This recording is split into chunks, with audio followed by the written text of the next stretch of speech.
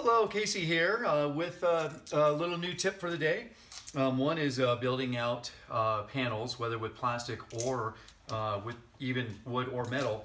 One really great tool that I found is essentially a reaming or a countersink tool. Really fantastic. This is the tool right here.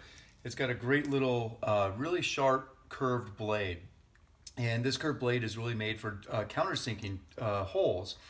It rattles because there's actually extra blades inside the end of this cap, this black plastic cap here. So it's really nice.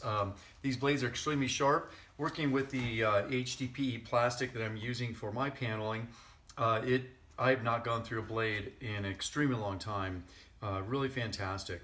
These are also not just great for countersinking. I do have countersinking bits, such as this one right here that I do use with my drill press. And I use those to countersink my holes that I use to mount my panels to my framing, so they're nice and flush.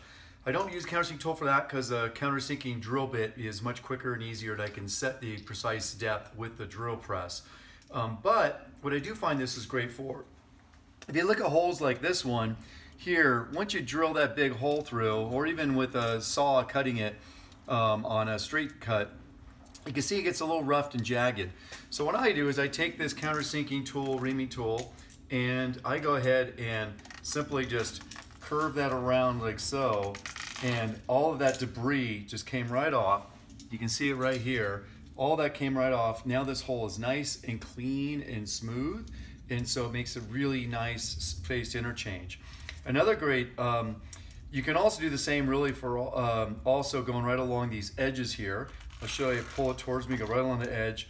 I pull that nice long strip of that kind of rough edging off there where it's sticking out a little tattered, and it also smooths it out and rounds it off just ever so slightly. So it gives it a nice slight rounded look. On most of my paneling, what I do is actually do a 1/4 inch rounded profile on most of the edges, any of the edges that are really exposed will not be up against our panel. But this works really well for that inside edge that may not be exposed, or some other edge. We just want a little bit of a clean profile, but maybe you want it flat. I've also found it to be great, really useful for where right here I have a 2 3/8 inch hole that I drilled, because I have a 2 3/8 inch hole saw. I also have a 2.5 inch hole saw. Unfortunately, the part that I'm installing in here, a water pressure gauge, is right in between the two.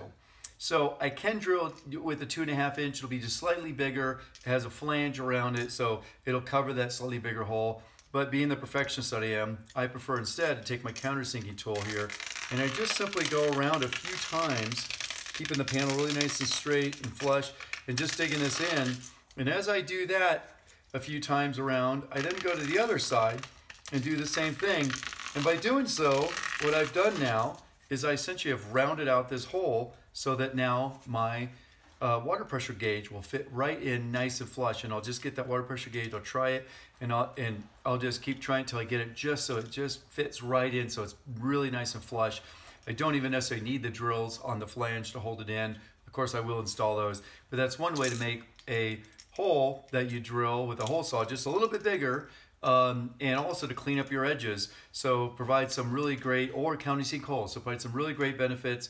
You can buy these pretty much at many places, and online or on retail, and they're very inexpensive, well worth the $10 or so for what they cost.